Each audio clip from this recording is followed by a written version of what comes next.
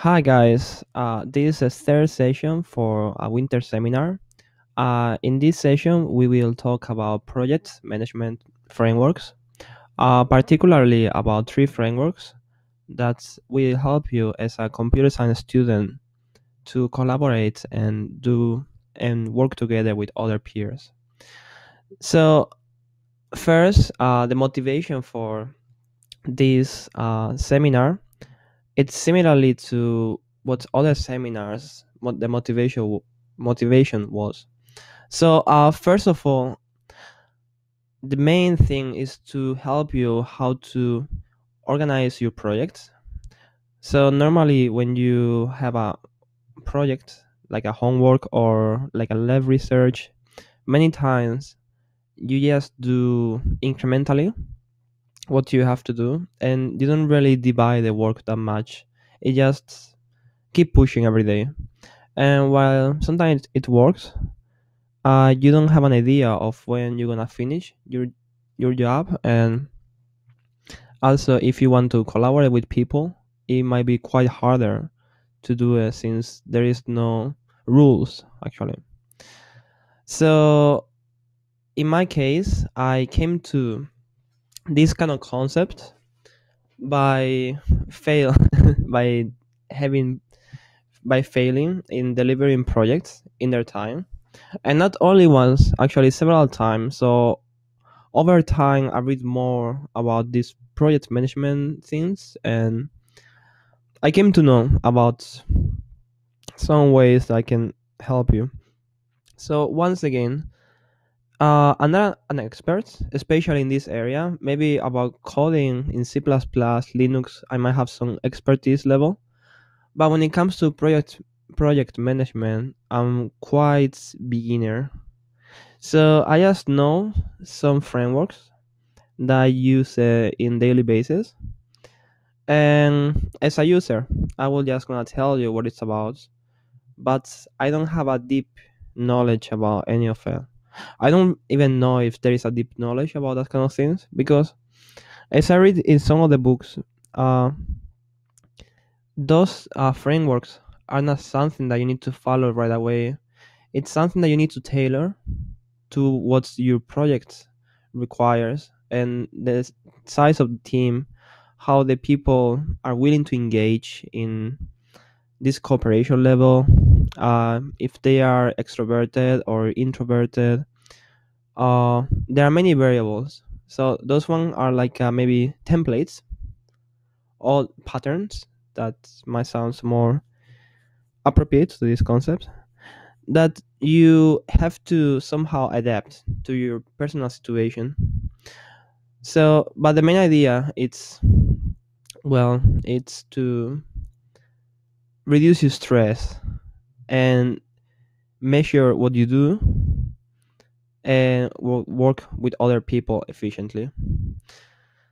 So my inspiration, it was about so I explained my motivation, but my inspiration, it was this book. We cannot read the title well, but it's written "The Phoenix Project." It was a great book. It explained you what maybe DevOps, like a developer operations, does.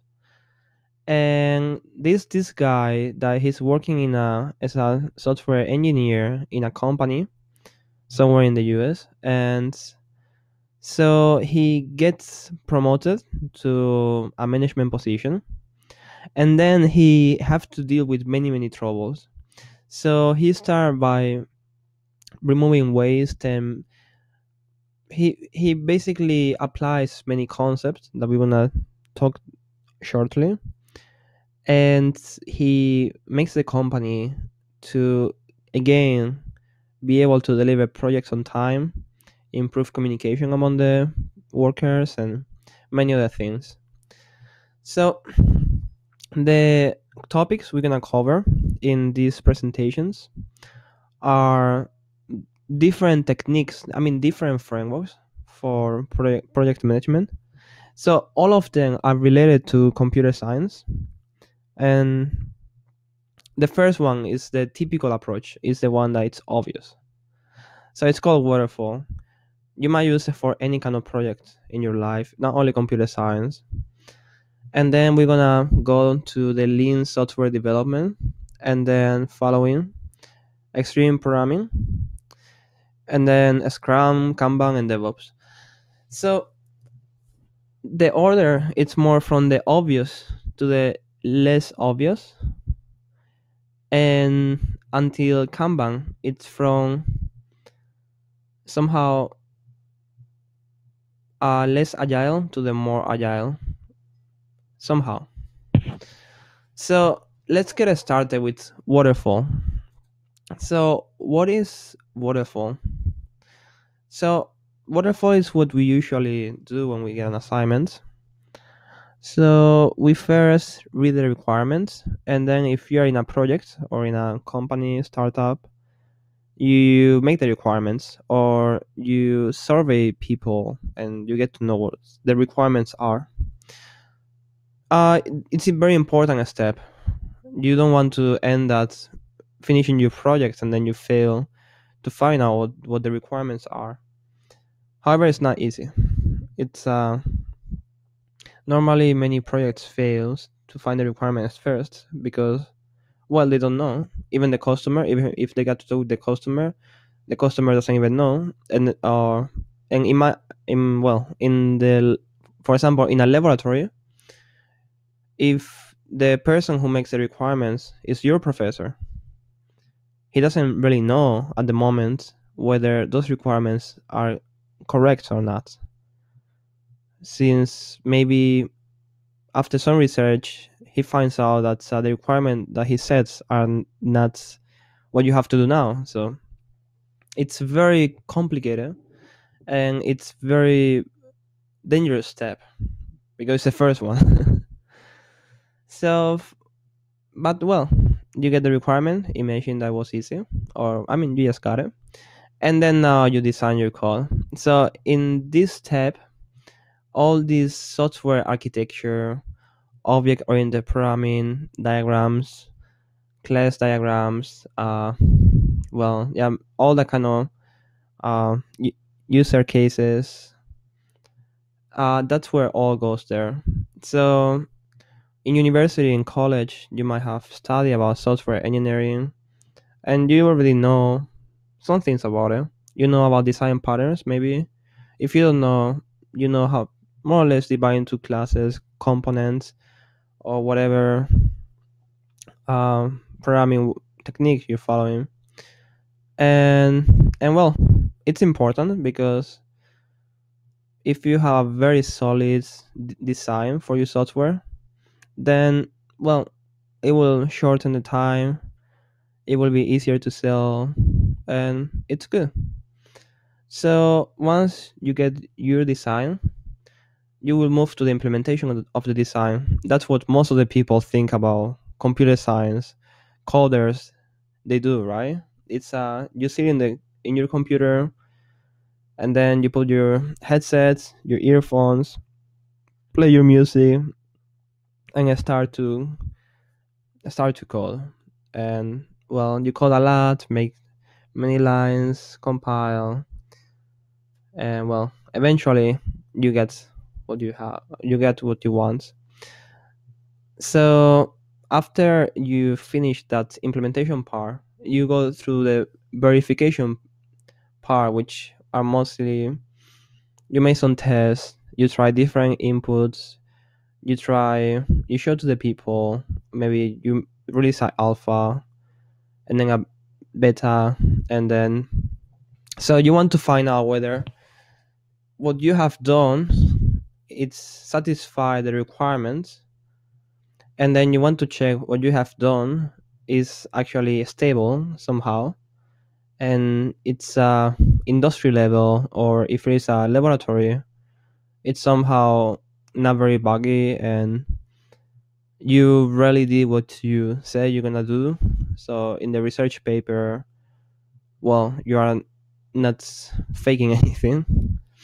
And then finally, after you done that part, somehow your code is your software is finished, but you have to maintain it. There's gonna be bugs, there's gonna be new features, there's gonna be many things that you need to add, and that's where maintenance part comes. So uh it looks okay, it looks obvious, it looks just fine, but there is some little problem here. If the require So as I said before, imagine the situation where your professor is telling you to do some software, and then all this process until verification, let's forget about maintenance, it takes maybe 8 months, and then by this time, after 8 months, you have this pretty solid piece of software which really satisfy the requirements. However, at that time, your professor, he might say, hey, the idea that we had about those features it's not a good idea. After the simulations, we found out that it's not good, so we need to change it. So then now you have to go back to requirements, change the requirement, change the design, implement again, and verify again. So it's not that good, actually, to be honest, because it's very this model is good under the assumption that whenever you jump to one stage to the other one, nothing's gonna change. But that's not normally the case. So maybe in an assignment, actually, yeah, in assignments, maybe even hard assignments. I mean, let's say if you know about Pintos operating system, it's a very long assignment. It will take you a few months to finish it. Yeah, you have all the requirements there. There is a manual, and then in that case, then yeah, sure, go this way. But in a real world project, it's not good. I should say that in certain projects it might be good, like you are coding software for, I don't know, airplane, some avionics software. Then you really need some requirements to be approved by certain organization that's satisfies on a standard, and then the design. So in that sense, yeah, well, maybe you have to do like that, but in many other cases, which is not critical, the software to be somehow free of any kind of bug from the first release, you don't want this one. So yeah, it's totally wrong. It's very, it's not what you should do. Forget about that idea. It's obvious, but it's not good. So yeah, as I said, the first point, it's what I said. It's requirement change. You need to change everything, and it will take you a lot of time and a lot of stress. You will become unsure what you are doing, and maybe you even lose interest in your project, which is a very bad thing. So, well, there is a good news. In the 21st century, project management for software projects are a little bit different. They have some innovative ideas, and well, many of them are not from this century and from the previous one, but they were mostly applied to manufacturing, like a Kanban or just in time or lean manufacturing. But well, from the 90s until now, they start to apply these kind of things to the software development. So let's get started with our first solution. So what if we do forget about maintenance? What if we do from 1 to 4 in a short time span? So if it was 8 months to deliver all the features, let's start with a very, very buggy, half-cooked version that takes 2 months to do it, and then we get until here. And maybe if there was 5 features to deliver, we only delivered 2. But after 2 months, we have this software which does those 2 features working. So what if we do like that? So we had this iteration of 2 months. So yeah, we plan, do, check, react.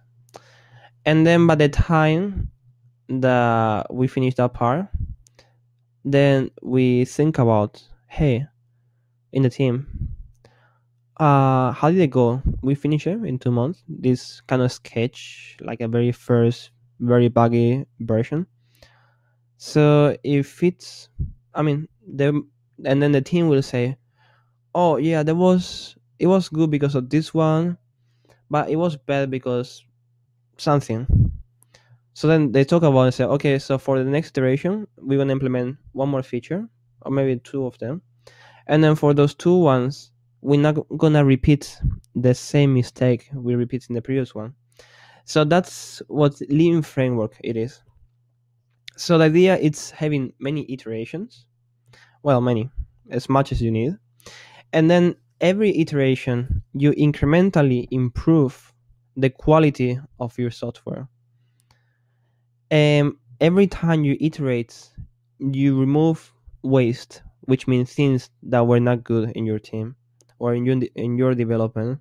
So you always, at every iteration, at the end or at the beginning of the next iteration, you will make sure that you're not going to do the same mistakes you did in the previous one. Or if you need some new tool, if you need something, you will provide it. So the idea is that as the iteration goes by, productivity increase. And then after certain iterations, you will have your complete product. And then the other good part about this one is because you keep iterating, you don't deliver all the features at the same time. If something change in the requirements, because you keep coming back to the requirements every like 2 months in our case, it's much cheaper to have a new requirement or to change the requirement because you don't have the 8 months, you actually have the 2 months and you're halfway. So that was our first solution. It's pretty solid. Let me check the time. And it's actually really work. I mean, it's easy to implement. It's not so that's very nice. It's easy. There is not many rules. Just like that. If you search online, there will be books written about this, but those ones are the main ideas, and then you can just implement it in your team. Or if you work alone, it's also possible. Actually, it's a good thing to do. I try to do in my life. So they had this. Uh, well, I forgot so they had this word in Japanese word, which literally it means improvement. Actually, I learned this from my operation class and technology management class. So I forgot the Japanese word. It sounds very similar to the Korean word, but in Korea it's called keson, and keso is improvement. So they always talk. I mean, they refer to this lean manufacturing in that case. So the idea is that continuously improving. Always try to improve the process because then you will improve productivity, and then you can spend time in things that requires more intellectual skill, creative, and less time in mechanical task. And it really applies to software. We are lazy people. I mean, everyone somehow it's lazy, but somehow I got to know that in the computer science world, we are a little bit more lazy. And but we are kind of in the sense that we try to be smart about it, and we try to automatize as much as we can because we know that if we automatize the process or the tools that we use, everything, which is actually the process itself, we will spend less time in the office and we will enjoy more time with our friends, family. So that's part of it. And that's something that you have to aim. You don't want to be 24, well, 12 hours a day, 6 days a week in your workplace or in your lab, struggling, repeating the same things over and over again. Your goal should be to go there every like a 4 or 3 hours per day and then do what you have to do for one day and finish it. That's amazing, but it's possible. I believe it's possible. Well, if you apply this improvement thing, Kaesong in Korea. So Second solution, it adds more techniques. So the first one, we had this very simple four-step diagram. Now we have, well, so now we have more steps, more stages. So, well, as you might see, there is a lot of plan. So now we don't talk about requirements. Now we're talking about release plan. So, well, first of all, this one is called Extreme Programming. It's from the 90s. I'm not very sure, but Windows XP, it comes from that come from that concept. It was called it in that way, maybe. So it's kind of fun when I talk about extreme programming. The first time I tried to introduce it in my team, what they said to me was, "It sounds like the kind of programming that you go crazy and you keep calling until 6 a.m. and drinking a lot of coffee and non-stop, then finish something you have to do in 1 month within 5 days." But it's not like that at all. Actually, it's the other way around quite a lot. So it's more about this kind of smart way of programming. So as a well, as a calendar, I mean, as a schedule, it's different stage over time. We have we substitute the requirement step as a release plan. So in the release, we have this little table, and we say, okay, by these dates, we're gonna deliver this feature. It's a roadmap, actually, simply talking. And then for every so then over time, we have like a few things that we're gonna deliver every some time. So to deliver those features, we divide in iterations. Normally, they are time box. What I mean, they are mostly always the same time span. So maybe like for the first release, we release every 2 months, but we have 2 weeks iterations. So we got 4 iterations overall. And then after we had this iterations plan, 4 iterations in our case, let's say, we make some documents where we say, okay, so we finish this. So we make sure that the iteration is successful if we satisfy these little requirements, which is acceptance test. Wait a second, I'll drink some tea.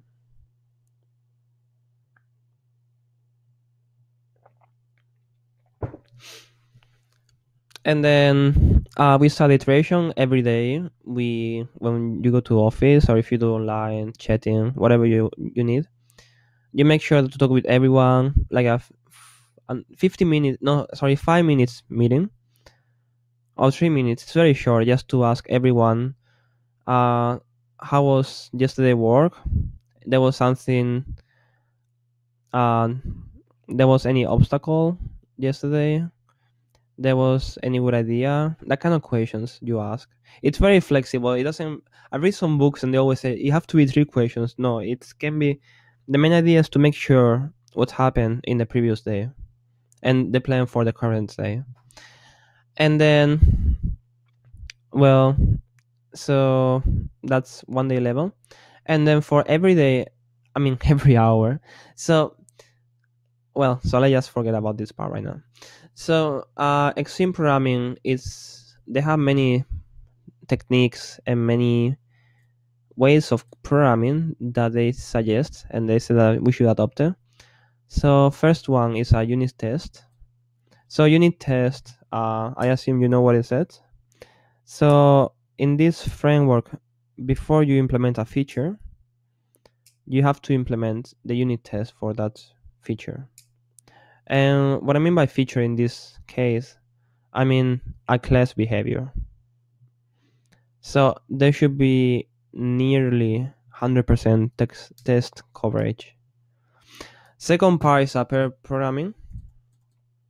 They encourage a lot pair programming. So the idea is that, well, two developers. They're sitting in one desk, and then while one of them is coding, the other one is looking how he's coding. I tried this one sometime. Every sometime is good, or maybe every day little time is fine. But I found myself going crazy if you stay for like a 4 or 5 hours with the other dude looking into your screen while you're coding, because the other guy gets bored eventually. So I encourage doing that, but maybe 15 minutes per day. So the other guy get to know what you're doing, and he might help you with some things that he sees while you're coding. And then the other part, refactor. So I like this part because I like to refactor. So refactor is like a it's a task that doesn't implement any new feature to your code, but it just made the code inside the engine to work better and to be easier to maintain. So whenever you implement a new feature in this iteration plan, you always have to clean up the mess you have done. So this is related to the cyclomatic complexity. So you have to be careful how you write code, because otherwise, if you don't refactor enough, you might end up after certain lines, maybe 10,000, 20,000, that adding something new is so hard that sometimes it's easier to just from the beginning write a new software. And that was my case 1.5 years ago, and it was terrible. It was terrible in the sense that we lost 1 year of work just to re-implement a kind of complex, relatively big piece of software. And then user stories, we're gonna talk about this one a little bit later. Versus task. So you're not talking about features anymore. You're talking about user stories, which are kind of like a use cases. So, well, we're gonna talk later about this one. And a lot of meetings, a lot of communications overall. It doesn't have to be in person. It can be online. It can be chatting. But the main idea is to have a lot of communication. It's good. I personally like to talk a lot. Some people doesn't really like sometimes, but well, it have to be done. I think it's the right way to go. So here is some pictures. Hmm.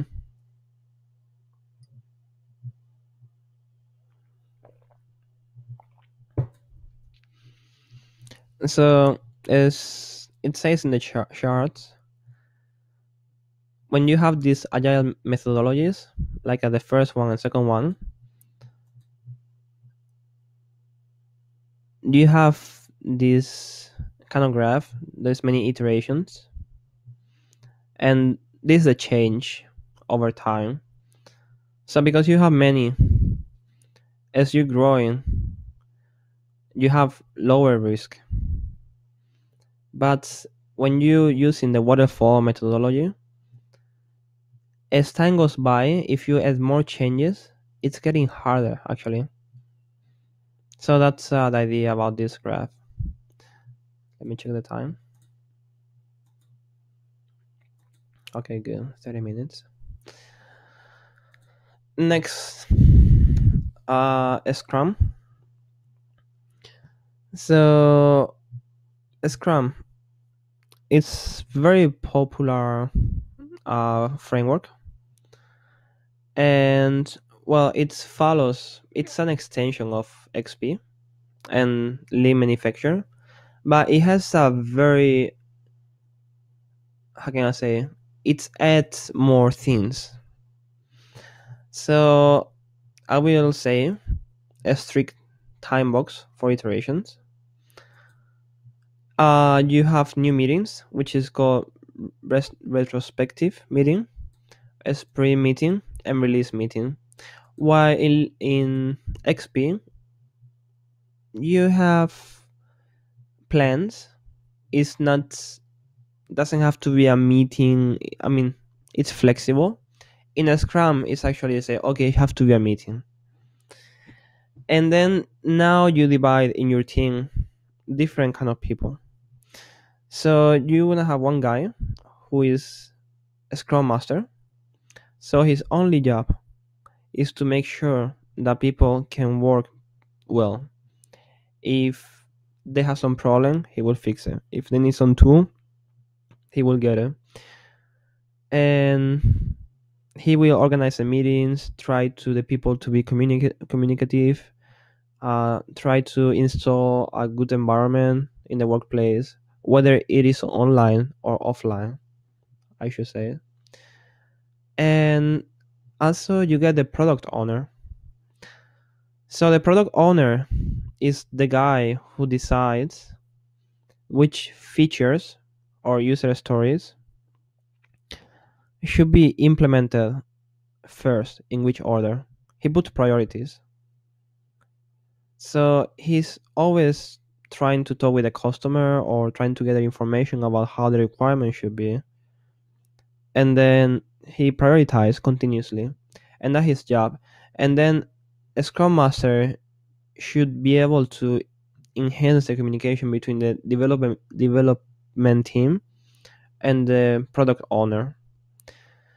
And yeah, so other than that, it's very similar to XP, where you have the so well now iterations are called sprints in Scrum, but it's the same concept. So you have the sprints planning, sprint backlog. Well, so for every iterations, you have a certain user stories you want to implement. So user storage are small features. So maybe say improve the, let's say, the performance of the some websites. That's a user story. And normally they're written as an user. I would like to, when I click to this button, have this feature to happen. That's usually written like that. And then for every sprint iteration, same thing, you will have a certain user stories that you want to implement. So let me show you with an example. Mhm.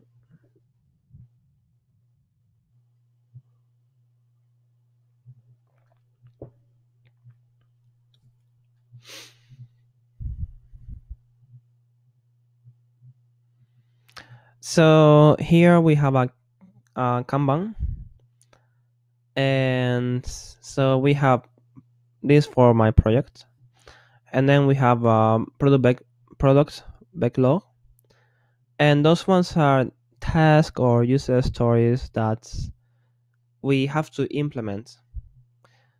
So this part, it's like a long term. We didn't decide when we want to implement it. We cannot decide it in the roadmap, but it's very loose. And then in this part, it's for this iteration, this sprint. So it works like that. The product owner, he will change the order of the task to make sure that the ones with more priority, they are on the top. And then for every iterations, we're gonna put in here which task we're gonna do for the next 2 weeks, for example. And then people will take it from there. So developers, they say, okay, I want to do this one. So they move it to the in progress pipeline, and then they assign themselves. So that's how it works. That's pretty much how the iteration sprints in Scrum. So yeah, they have many sprints, and in the sprint they decide what you're gonna do at the beginning. At the end, they talk about what happened. They have release meetings. They have the user story. They have the product owner, Scrum Master, and then that's it. But maybe it's too complicated for my small projects. Maybe I'm just 2 persons or 3 persons working. We have a lot of communication. Maybe the first approach iterations or maybe some part of XP, it was good idea. But this Scrum looks very tough. We have product owner, Scrum master. I don't even know what a Scrum master does. Someone might think. And well, so there is some alternative that might be much simpler. And yeah, I will recommend it. So one of them might be continuous integration. So let me put it this way. Imagine that this guy finishes Pierre's sequel and then he put it here. And then when he finishes, he it will go away, right? After the review. So at that time, imagine that automatically we release a version with a number that he has a feature, and then just like that, we don't have it to do. We have the product backlog. So over time, as we're finishing things, people is taking things from here and put it here, like that. And we don't have time box. We don't have iterations. It's just like that. It just goes, and then by the time that it's around here, new release, and totally new release. If you're making a website, the website gets upgraded. If you're making a Chrome extension, you push like a new one, and yeah, just like that. So we forget about iterations, we forget about everything, and not everything. Sorry, I mean we forget about these roles like a Scrum Master, project owner, and in some cases it really works well. Websites mostly. If you're making something maybe more, how can I say, more traditional, maybe not. And yeah, that's good.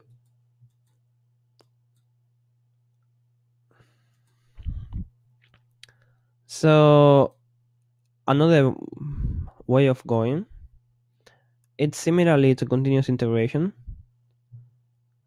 but then it just add one more thing. What it add is actually something that many people use.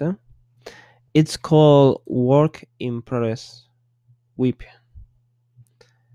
So it's same as the continuous integration in the sense that you don't have this to do, you just have the backlog, but you make sure you set some work on progress so your developers can now work at the same time in more than maybe two tasks here and then three tasks here and then like that.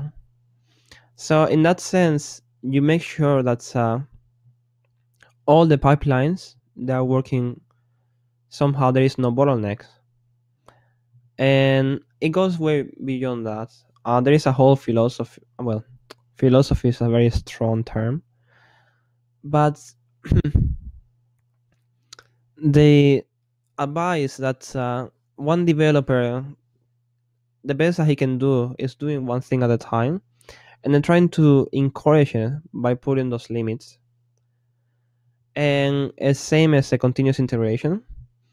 By the time that something goes after review, it goes deploy, it goes release.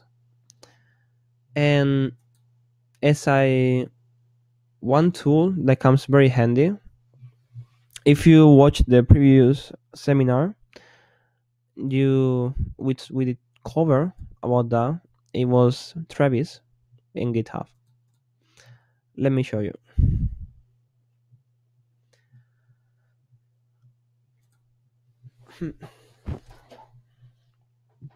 So for the pull request, it's out of the topic in this seminar, but I already covered in the previous. So this Travis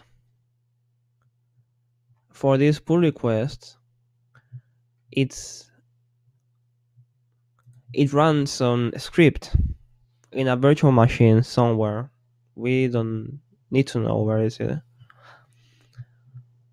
So the good thing about this one is that after the tests are passed, we can do something useful.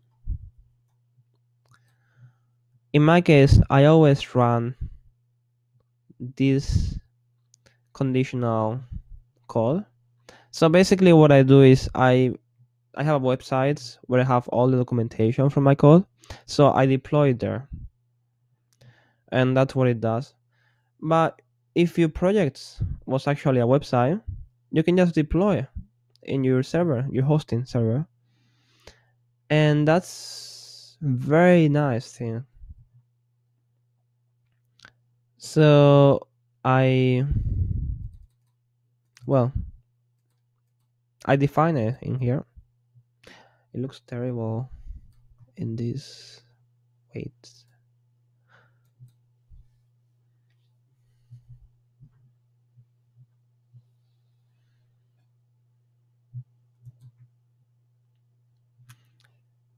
Yeah, this is the code.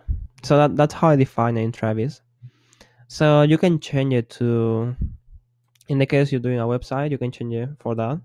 And then also it's possible to make a release of your projects and put it in the GitHub. In just increments, I don't know, one number. And yeah, then you will achieve continuous integration in your team. And that will help you a lot because you don't have to manually make a new release and all that stuff. It just after it's merged in master, it's released. As simple as that. So so well, that's what we have talked so far. And then this is quite different, but I thought that it would be nice to introduce it because next topic is a DevOps. So it's very, how can I say? I must say that everything I cover in this winter seminar, it's somehow related to this DevOps. So I always keep repeating, automatize. It's great. It saves you time. It makes things easy. It makes your job much more interesting. And then continuous integration is a great thing. We have seen it. It's part of the automatizing, managing Git and GitHub and the other tools to ensure communication in the team. We covered before, like a Slack or ZenHub, and monitor and test the application. So in this case, it's mostly make sure that new improvement results on same performance or better, or at least measure. And also this DevOps, which is actually a real position. People work as a DevOps. They might be part time, they might be full time. They also make sure that well, they are operation people as well. So if they have deployed their software in some machines, they make sure that it's keep working and it's upgraded and there is no problem. And then as a final topic, as a final concept, which is quite important in this DevOps, I should say about infrastructure as a code. This one is a great thing, and it's very related to automatizing things. So the idea is that actually it's like as I did here. I just input these three things, and then somewhere I will create a virtual machine which actually just follow. I mean, it's a precise Ubuntu, and it's a container, Docker, and then yeah, with those package and those settings. So I somehow the infrastructure of my software I can manage it with my code because this one is a code. It's not a code like uh, imperative language or something like that. Well, maybe here it is, but declarative programming.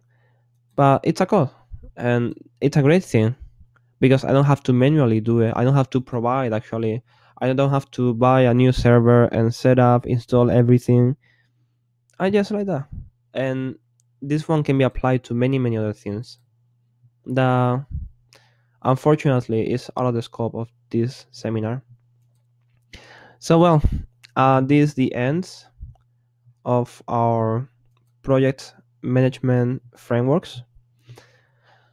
Uh, I'm not sure if I went too slow or too fast, but one more time, I'm not an expert, but I got to use those frameworks and it really helps you.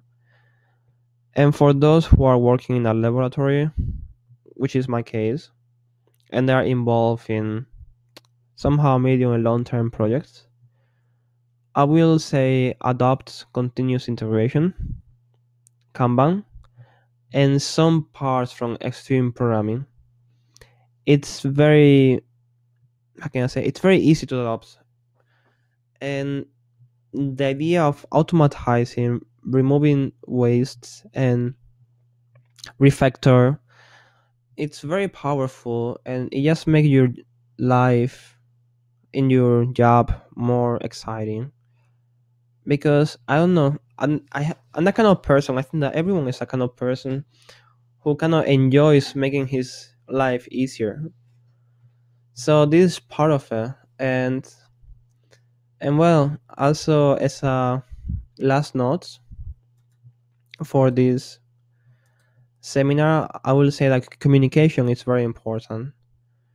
And even though it's hard, even though there might be different cultures, highly encourage you to try harder because there might be many misconceptions and many things that it might be just not have happened if you had more communication.